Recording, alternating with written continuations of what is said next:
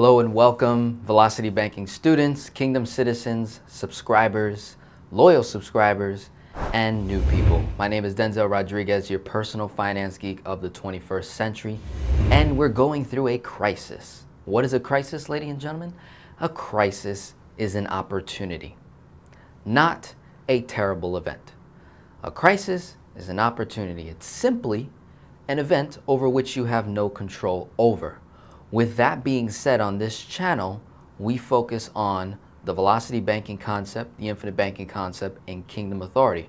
Our primary goal is to help you pay off debt, bad debt, extremely fast, acquire good debt, build wealth, build a big, beautiful kingdom, right?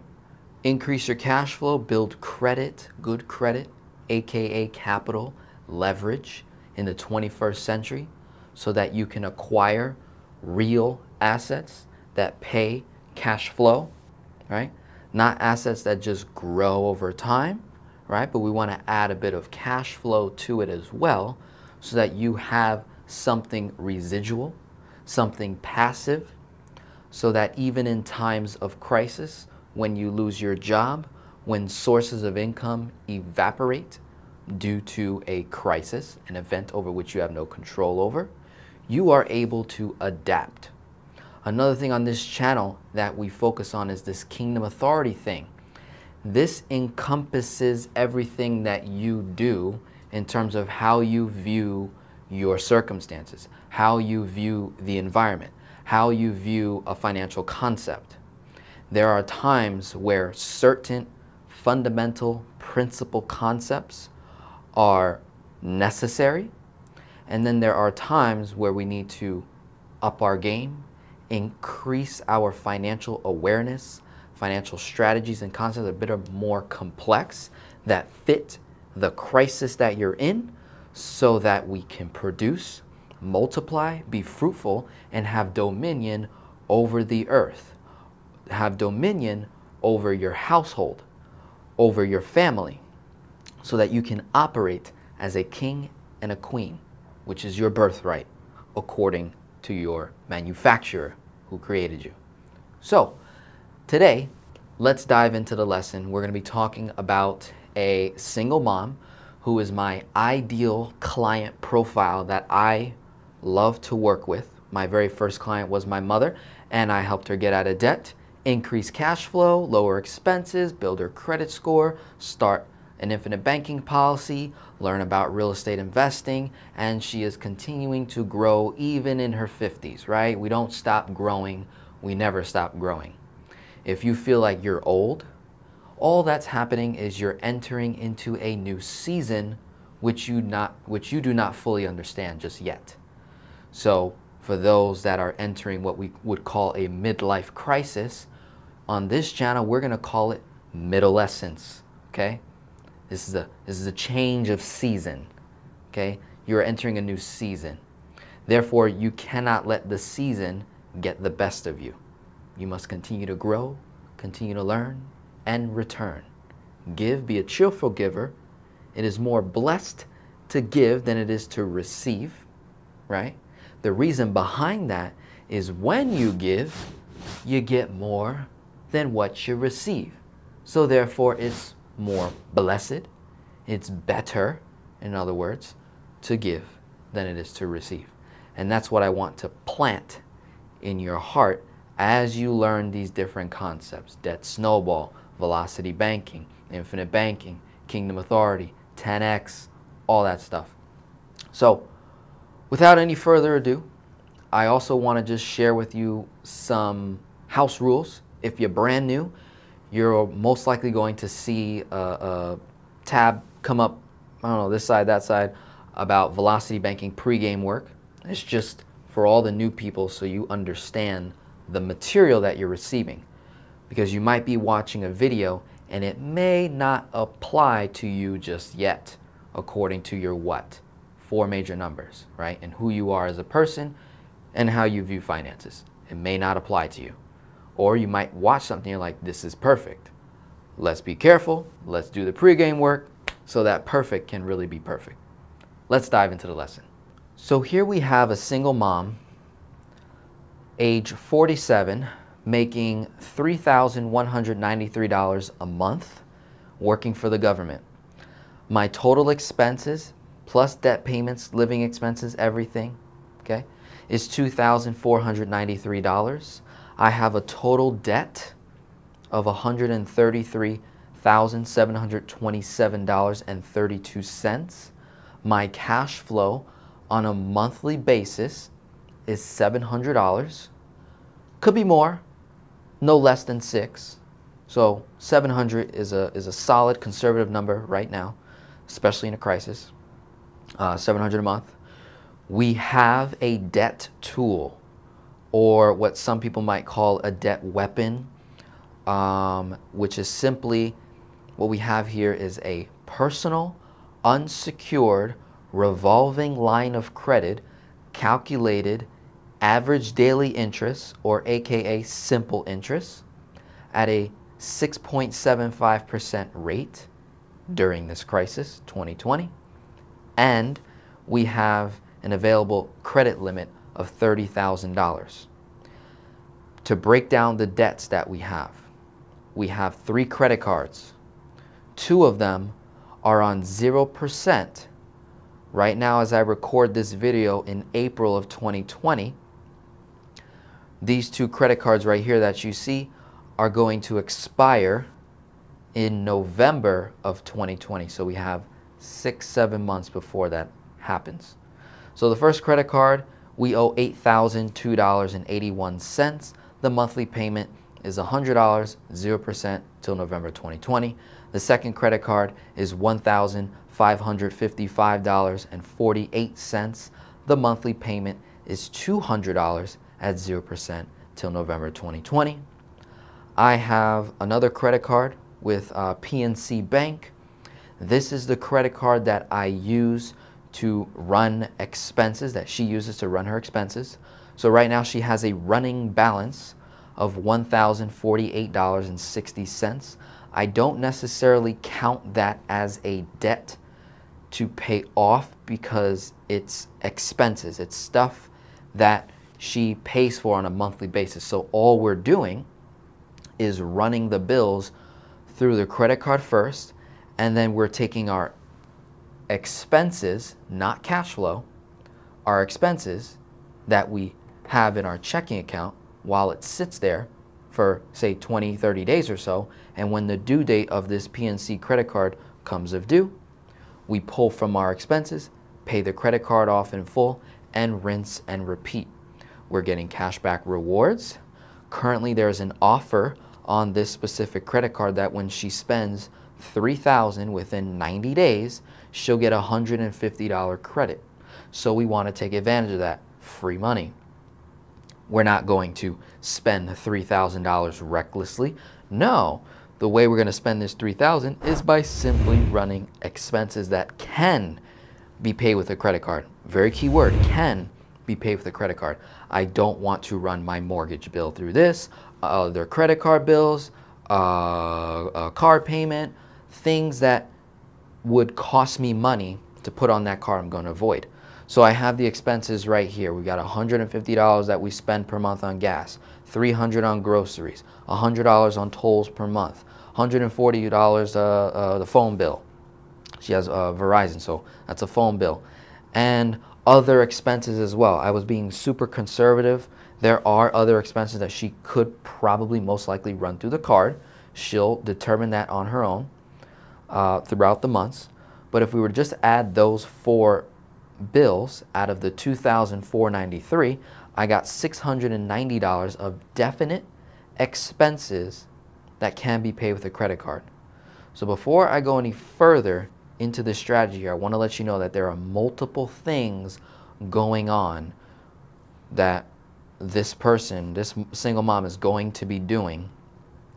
She's going to be doing Velocity Banking, Infinite Banking, and Kingdom Authority pretty much all at the same time. So we have to be very strategic, very effective, very efficient with what we are doing. We've got to get our numbers tight. So within 90 days, we're in April. So she has April halfway through. She's already spent $1,048.60. So we have the rest of April 2020. We have May and then June, 90-day period. So what I did was just calculated May and June. 690 times 2 is $1,380. Then you add on the 1048.60, you get $2,428.60. So that means I'm only short just under $600 to hit the 3K.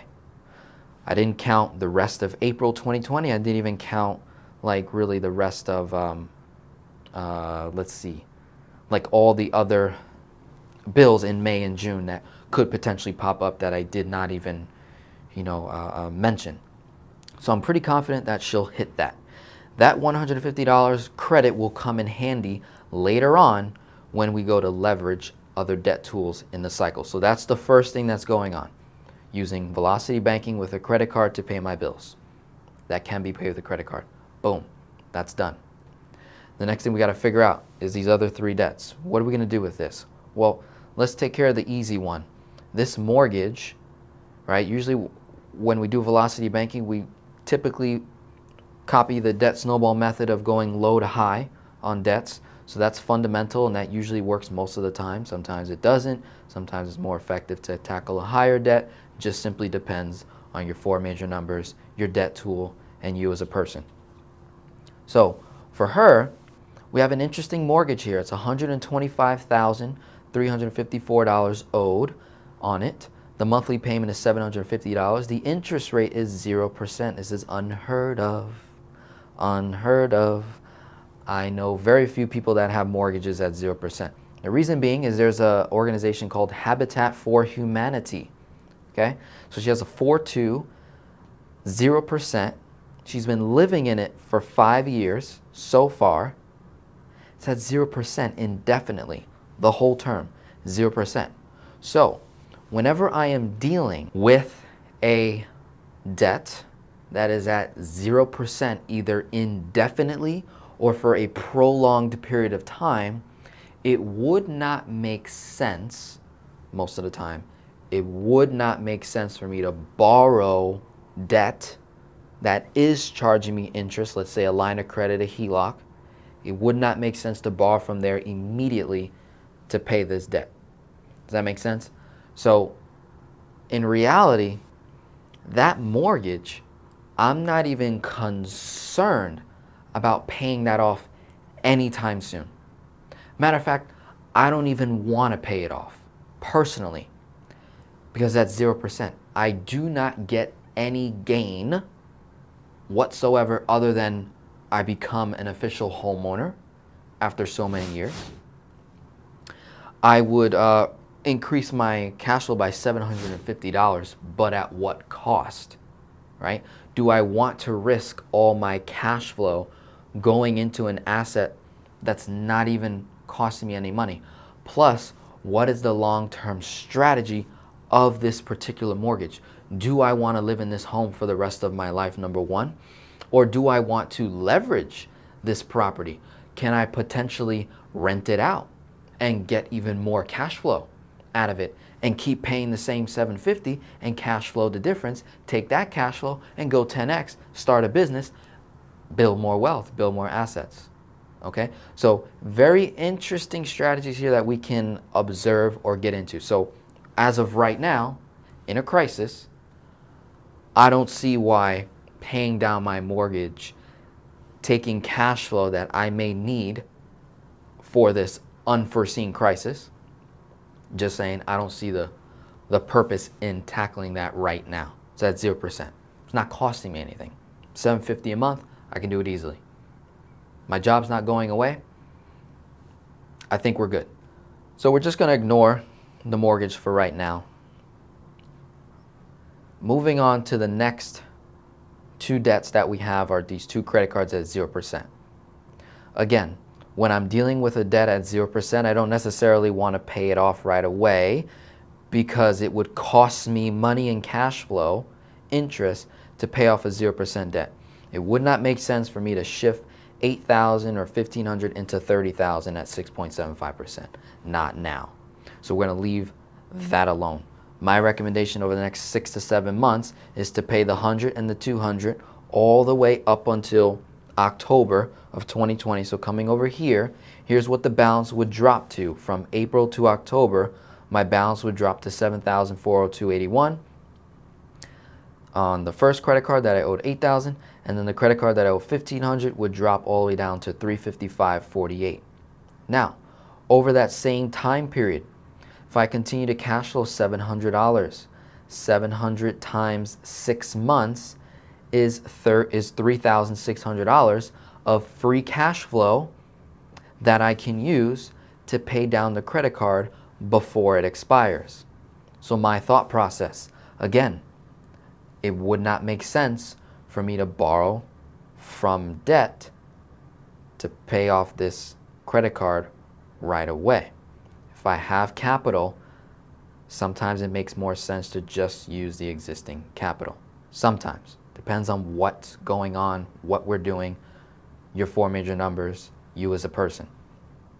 So this $3,600 is cash flow. It shall accumulate over 6 months. I say that she pays off the $355.48 in full, and then the $7,402.81, the difference of 36, right, goes into there. The balance is going to drop to $4,158.29 on the first card. It was originally at 8, now it's at 4 in October. We got 1 more month before it expires on interest. Then I got this cash flow gain of $200 that I'm no longer paying on this, right? So that's done. Cash flow gain is now, for the month of November, I'll be at $900 moving forward.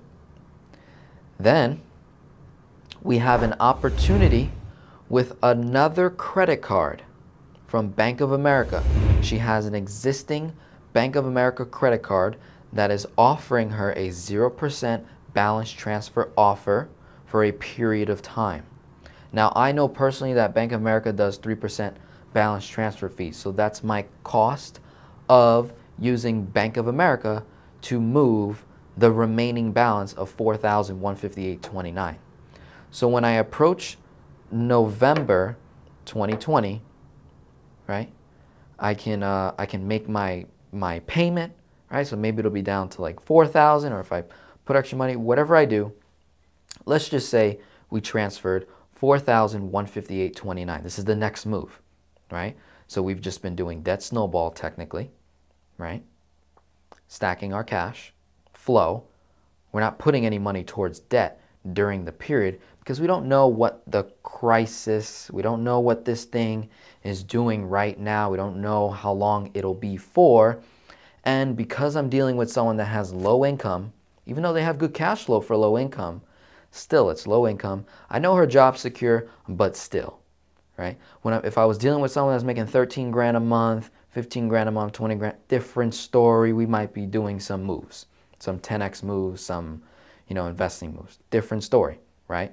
So when you're watching these videos, remember this is per person that I'm dealing with, individually creating a strategy and then revealing it for you to learn and obtain and learn from and view the different options that velocity banking can do in a crisis, out of a crisis, before a crisis, after a crisis. Doesn't matter. The concept will survive. It will continue to run. It'll continue to be effective for as long as we remain a debt-driven country, a debt-driven society.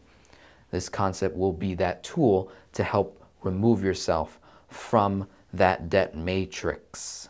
So coming back to the move here in November 2020, if I was to transfer $4,158.29, times that by 3%, my cost is $124.74. But here we go. Here's where this 150 comes into play. Should I get that credit of 150, right? Obviously, it'll go into the credit card and it'll pay down an expense, or I'll get the gain there. But then understand that that was money, free money, that's going to pay off an expense before, and now I'm tapping into that same money later on. So this becomes an expense that technically it didn't come out of my income, right? It comes out of that. So I still have a net positive gain from that 150. So 124.74, let's say that's the cost to shift to Bank of America at 0%. Same thing. I would just pay the monthly minimum payment until that thing expires. And then we'll use the rest of our capital or line of credit to pay that off. So that's how we're dealing with those two credit cards, right? That's the strategy all the way from 2020 into 2021, right? Bank of America is going to keep giving offers in terms of balance transfers, so I have no issue. They're great. I like Bank of America and their offers that they do. So that's pretty simple. She won't be using the card at all. She'll just be making the monthly minimum payment. The next thing that we're going to focus on in terms of her financial goals and desires, financial freedom, financial independence, things she wants to do with her money. She wants to 10x. She wants to build a business. So something to consider is to turn this home into an asset. With Habitat for Humanity, you have to live in the home for 10 years. She's been living in it for 5. Once we reach 10 years, she could rent that out. Could she not? That's a possibility. So that's one strategy there in terms of moving out of that home, putting a tenant in, collecting cash flow, moving into a new home for the same rent amount, $750, or get a mortgage for $750. Her kids are going to be grown and most likely moved out of the house, so she is not going to need so much house, right? I believe she has 3 children, if I'm not mistaken. So she's not going to need so much house. So she can just go into another home, live in that, cash flow the difference, maybe even take a HELOC out of the thing and invest in another property to create more cash flow, create more assets. So that's, boom, one strategy. We got 1, 2, 3 strategies going on. Now, the fourth thing, while all this is going on between October to November and into 2021 and onward, we're also going to be learning about the infinite banking concept, okay? She desires to start the infinite banking concept. She wants that in her portfolio, in her asset, in a class, right? She wants to achieve that. So we've got this $30,000 line of credit here. I can potentially use a portion of this, say maybe at a max of 66%, depends. But we can potentially use this personal line of credit to max fund a policy. So chunk to IBC, then the next move would be to borrow, take out a policy loan. And we got 3 options here. Either pay off debt, right? If she was to acquire any other debt classes or whatever the case may be, she can use this money to 10x, start a business, help maybe on this real estate portion side here. That could be an option. Or buy a car. Why do I say buy a car? In this person's particular situation, they have a paid off vehicle and I think the car is giving her too many problems, so she wants to be done with it, buy a brand new car, finance the thing, and, you know, move on.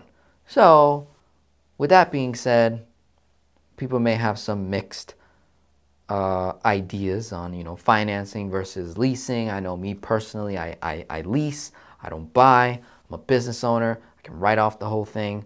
Plus, I don't care to own a vehicle because I know they depreciate in value. So it just doesn't make sense for me right now until I get my dream car. Then I'll own the freaking thing. Maybe. We'll see. But for her situation, whatever you desire to do, hey, that's what you want to do it.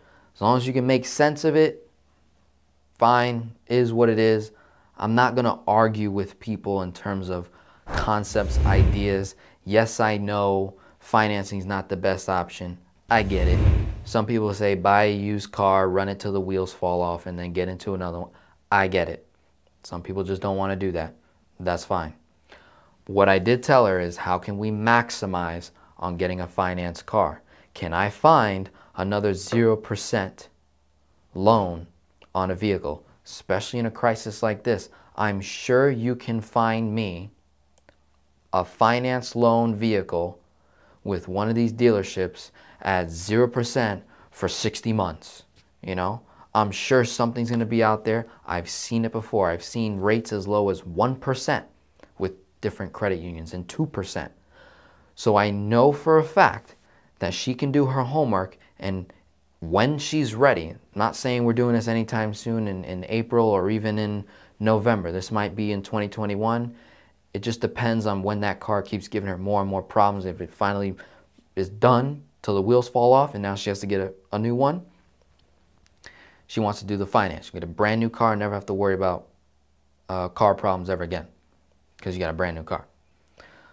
All I'm saying is let's find something at 0%. Because if you found a dang mortgage at 0%, I know you can find me a car at 0% or at least 1%. At least 1%. I know it's out there. So she'll work on that. Now, whatever she does find, what's great is that we're using the policy to fund whatever it is we're going to do. Never lose the money in the process. When I borrow money out of my policy, it's as if I never took the money out because the money that's in there will continue to grow at a guaranteed interest rate, tax-free. So I won't have to worry about my money continuing to grow. Whatever the payment is per month out of the vehicle, guess where it'll come out of? The policy itself. I can use the policy to own my debt, to finance things, right? So 4 concepts going on at once.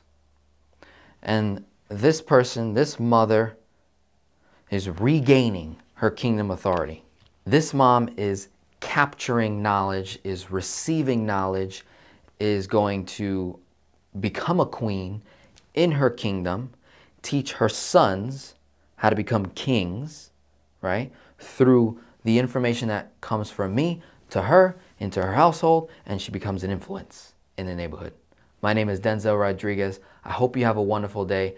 God bless you, and be sure to check the descriptions below to find out about my different services, programs that I offer, coaching and teaching and lessons and programs and resources, free and paid resources that you can obtain to build your big, beautiful kingdom. And be sure, if you're brand new, check out the Velocity Banking pregame playlist so you can get a better understanding of who I am and we can build this know, like, and trust factor.